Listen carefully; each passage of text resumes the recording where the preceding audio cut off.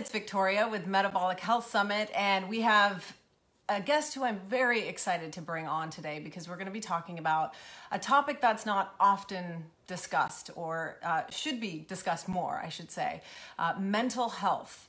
Her name is Dr. Georgia Ede, and she's a pretty incredible woman. She's a Harvard-trained, board-certified psychiatrist who specializes in nutrition and college mental health. She's also the first psychiatrist at Harvard University Health Services to actually offer nutrition as an alternative to medication. So pretty special guest today that we have on, and she's going to be speaking at Metabolic Health Summit. If you haven't got your tickets, they're going quick. Make sure you secure those soon at metabolichealthsummit.com, and let's see if she's on here so we can add her in. All right. Let's see if Facebook will cooperate today. All right, Georgia wants to join the video. Very excited to have you in, Dr. Ede. Connecting. Yay, we did it. We have success. Oh, it's always a good day when has Facebook landed. when Facebook wants to cooperate, it's always a good day in my book, right? Hello, Victoria.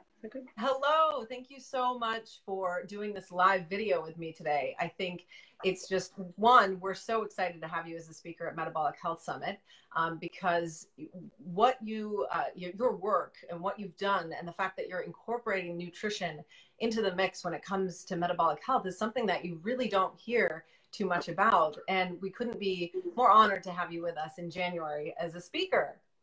I'm thrilled that you invited me, and in such good company. As we were speaking before about this really kind of groundbreaking session you're having at the Metabolic Health Summit with Dr. Bredesen and Dr. Rowe and Dr. Cunane. All four of us will be speaking about brain health, and then there'll be a panel and a discussion afterward. And that's something new that I haven't seen at other conferences, and I think it's a fabulous idea. And I hope that, people will get a lot out of the combination of the information that's shared. Thank you. I really appreciate that. And it wouldn't be possible without our incredible speakers. And we really appreciate what you're bringing to the table and the important work you do, because, when I first learned about your work as a psychiatrist and really sort of setting a new standard for Harvard Health I was blown away to hear that there was somebody who is actually using food as the powerful tool that it can potentially be for people. So I want to backtrack a little bit and allow for people to get to know you a little bit better and talk about how this sort of started for you. You've been a psychiatrist for over 20 years, is my understanding, which is incredible. And you incorporate food into working with your clients. But talk about how it started for you personally, because I believe it was your mom who might have inspired this path to begin with, right? Well, yeah, my interest in food, goes back a long way to childhood. And, I think like most women, I thought of food purely as a way to control my weight.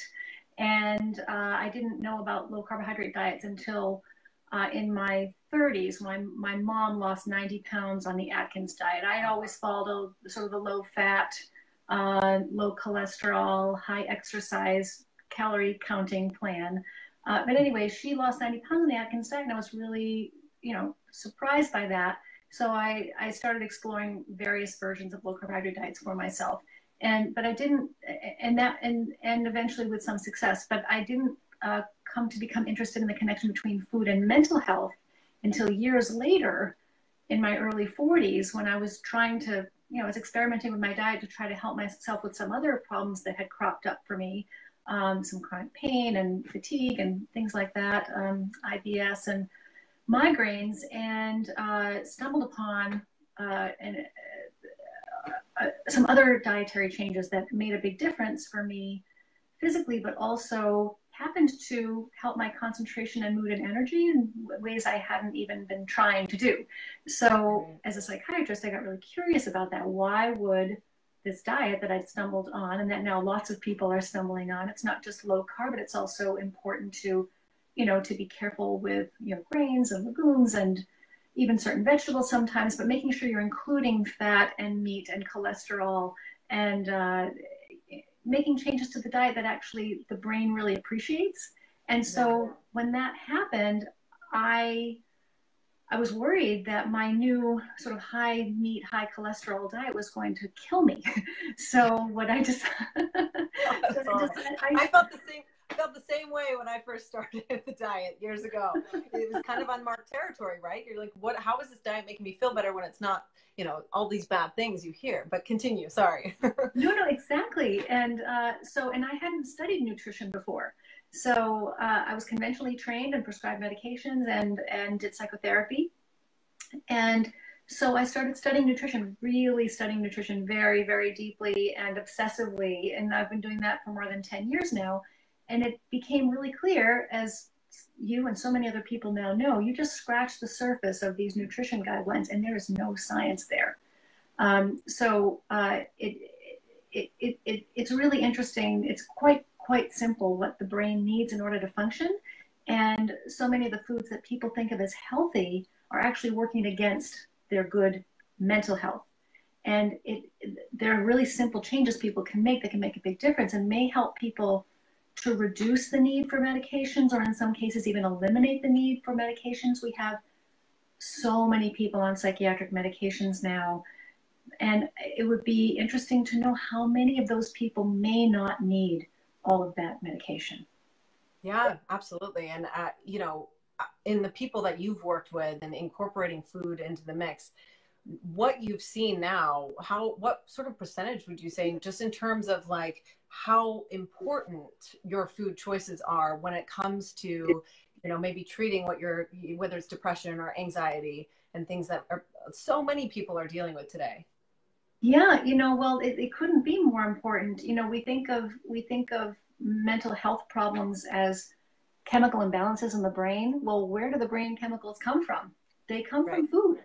And so if you feed your brain properly, then you actually know who you really are and what you're really capable of, what your personal best is. I think when most of us have been feeding our brain the wrong way our entire lives.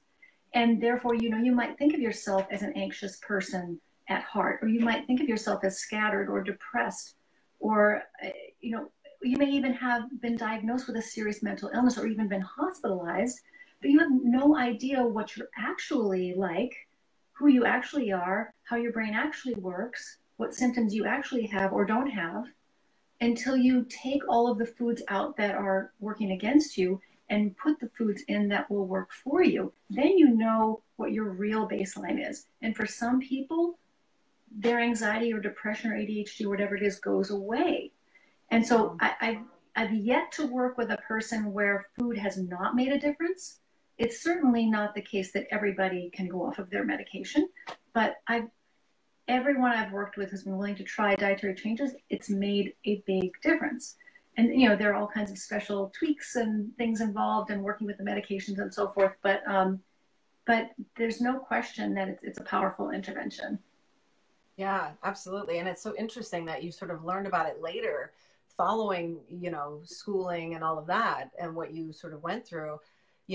Mental health impacts so many of us. I mean, it's all around us, right? And whether it's your family member or somebody, or maybe you're dealing with it yourself. For me, is somebody who, mental health, and people in my life, it's impacted.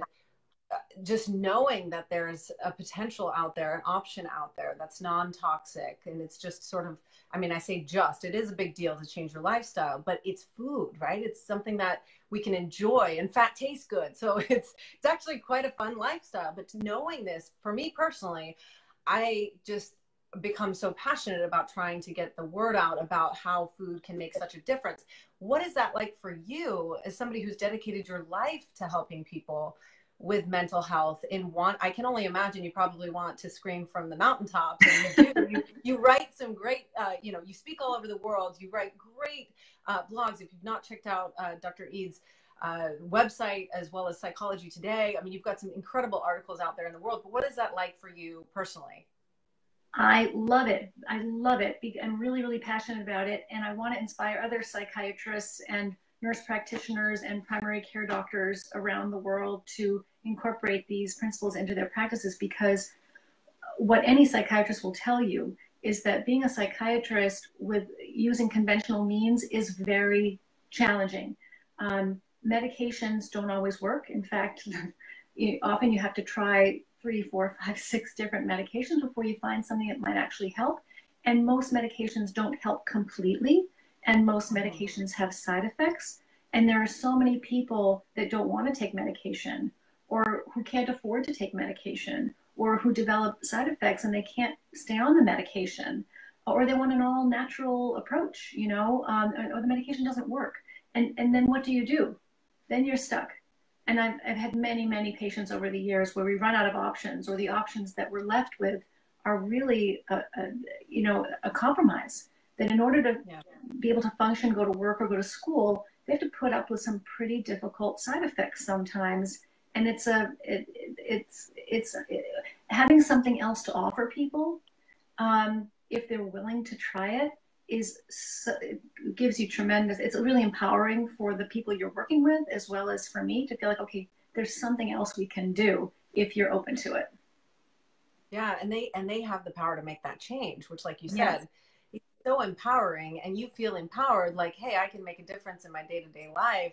That, I'm sure, changes their outlook to what they're dealing with, and those positive thoughts hopefully will help in the process. I can only imagine, what that sort of chain reaction is like. Where do you see, and I could probably talk to you on this topic for like hours, but I'm going to try to reel it in. But how do you see this change in more psychiatrists and mental health, practitioners and whatnot? Where do you see this change really? How is it going to happen, where we're talking about food to these patients more and more, and we're talking more openly about mental health and how our daily lifestyle choices make a difference? Well, I do feel like there's a shift happening. It's starting to happen.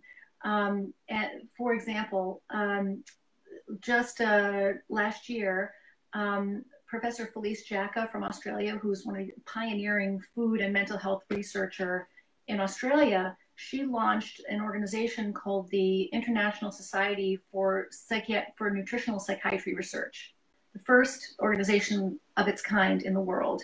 And so I attended their first meeting, and it was wonderful. There were people from all over the world who think about this, and some who have been studying nutrition and mental health for a very long time. So, and that organization is going to grow, and that organization, part of its mission is to foster new research in the field. And so there are more and more papers coming out now about nutrition and psychiatry. So that's sort of creating a buzz in the academic world, where it's okay now to talk about food and mental health. There actually are connections: inflammation, oxidation, insulin resistance, hormonal imbalance, lots of different pathways between food and brain health that are backed up by the literature now. So you're not perceived as crazy if you recommend some of these low carb diets or ketogenic diets to patients. It's not so strange now. So I think that the academic world is coming on board. And then I think in the popular literature, people are starting to write books. People are starting to give talks, not just me, but other people as well, psychiatrists and neurologists, talking about the importance of food and the brain. So it's starting to spill into popular outlets as well. So it's not just the scientists and the researchers who are thinking about it. It's going to create a demand. When people hear that this is possible, they're going to want to work with people who know how to do this. And one of the great things, as you were saying, is that it's empowering. Depending on what you're dealing with, you may not need a lot of help with this. A lot of these things are things people can do on their own without a specialist. And so that's really gives people a lot more control, over their destiny as well. Yeah, absolutely. And you even brought up migraines, which is something that I personally, part of the reason I switched over to a low carb lifestyle was because of that. And I know you've dealt with it yourself, and you really don't understand like the power of food until you actually kind of go through that shift and see, not only has it impacted my life, but actually my dog, who's an epileptic, she went on the diet for her seizures. They're completely gone. I mean, we control it through a ketogenic diet, which is like, once you see that kind of big change happen, it's really hard to go backwards. And I just really respect and admire a lot of the work you're doing and getting the message out about how important food is when it comes to brain health. I'm really excited about your talk. If you want to briefly touch on what you're going to be discussing at Metabolic Health Summit, that would be great. Sure. My talk is about understanding food and talking about nutritional psychiatry as offering new treatment options for people with mental health disorders. Because most people still don't know that these are options. Most people still think of medications and psychotherapy as the cornerstone of mental health treatment. And I think ignoring nutrition is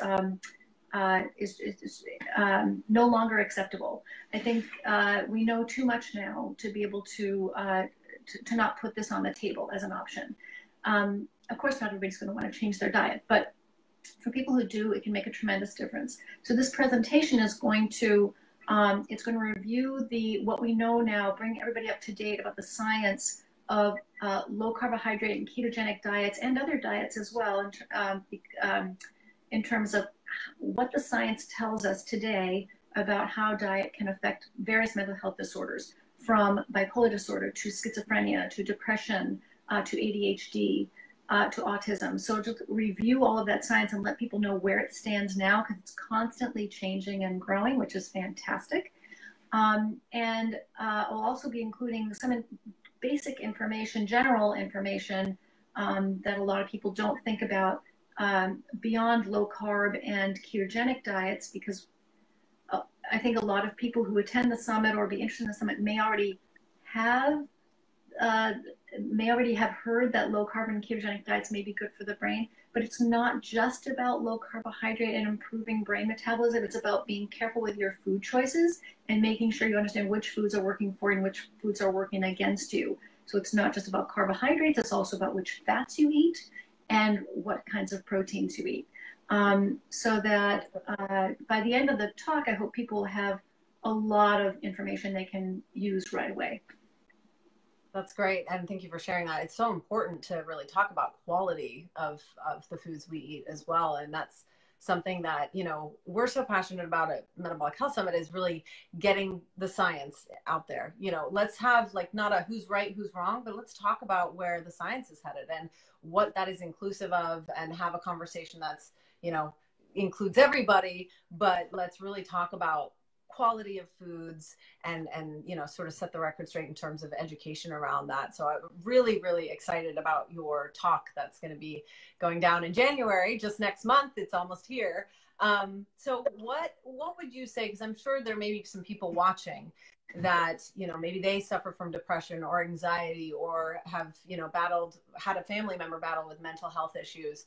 What would you say in terms of, I know that there are other psychiatrists that are starting to, use food as the tool that it can be, but it's still sort of slow moving. What would you say to somebody who, really wants to include food as that missing piece for them in their sort of battle with mental health? Yeah, so I think it's really important. It depends whether you're taking medications or not. So if you're not taking medications, a lot of these things are things you can do just by learning about which food choices make sense. You could read some of the articles that I have out there on Psychology Today. They're all free articles, or on my website, or watch my talk in January, or other talks that are already available online. This will be a new talk for the Metabolic Health Summit, by the way. Educate yourself about, learn what you need to know and make these healthy food choices. If you're taking medication, though, it's a different story, especially if you're going to try a low carbohydrate or ketogenic diet, because the low carb and ketogenic diets can, they have a really profound, in a good way, effect on your metabolism very quickly. These are really healthy changes, but if you're taking medications, these metabolic changes inside your body that happen when you get off the carbohydrates, they can affect your medication levels, and they can cause some side effects in some cases. So depending on the medication. So it's important, if you're taking the medication, you're going to change your diet, especially for low carb and ketogenic diet. You want to make sure you talk to whoever's prescribing your medication first. And if they're not, and either get their support and they're okay, or ask them if they would be willing to educate themselves a little bit more about it and work with you, because it can be tricky to try to do that on your own.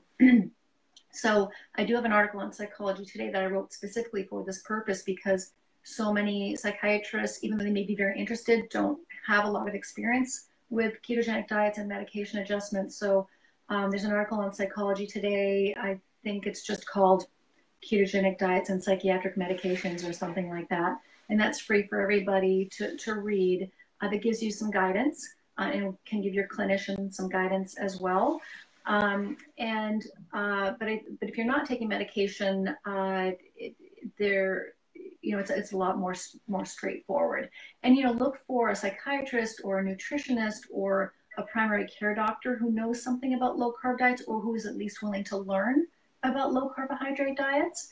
And if the person you're working with is not supportive, you may want to change or add somebody onto your team who can provide some guidance for the rest of your team.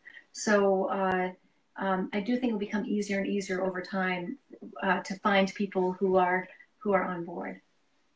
Yeah, absolutely. I think, like you mentioned, it's becoming more and more well known that we really have to pay attention to what we're putting in our bodies, because we focus often so much on physical health, but our mental health, our minds, are such an important part of the equation, and how we choose to lead our lives every day makes a pretty big difference. So thank you for those resources. I've actually read that article that you wrote on Psychology Today, and it's a pretty incredible article.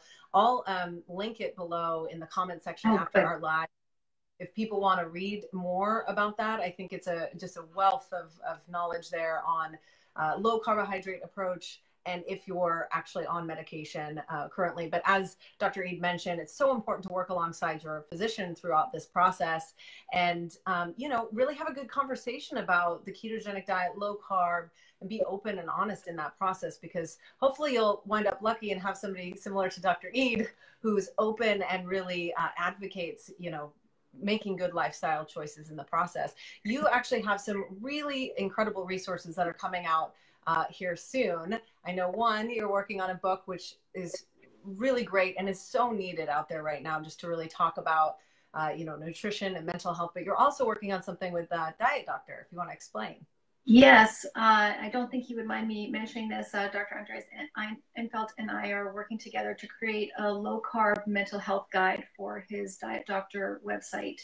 And it's just about finished, so it should be going up soon. I don't know, I can't say exactly when, but that's designed to be a comprehensive resource that will explain, it will include the medication piece, but it will explain why a low-carbohydrate diet makes sense for the brain, all the different ways that it helps brain chemistry.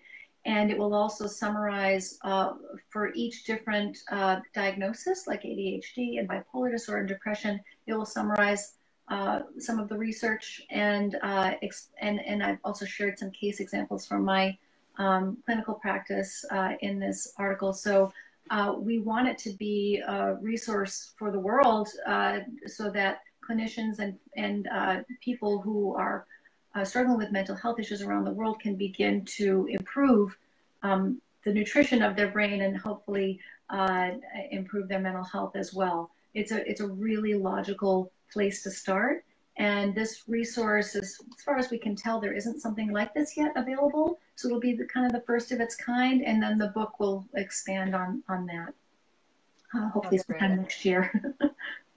Oh, that's great. Yeah, I can't even imagine how long it takes to get something out there into the world like that, which is so exciting and so needed, though. So thank you for taking the time to put a book together, because mental health affects so many people, like I mentioned. And I think that it takes people like yourself, and we're really dedicated in the platform that we have with Metabolic Health Summit to get the message out about, to openly talk about mental health issues more, and to really provide people maybe with some tools that they can just do in their own kitchen, which is a huge deal when you think about how we're currently sort of treating these issues as a whole, and really talking about it too. So thank you for all the incredible work that you're doing. I'm so excited for the book that's going to be coming out, and you'll definitely have to keep us in the loop on that. Sure.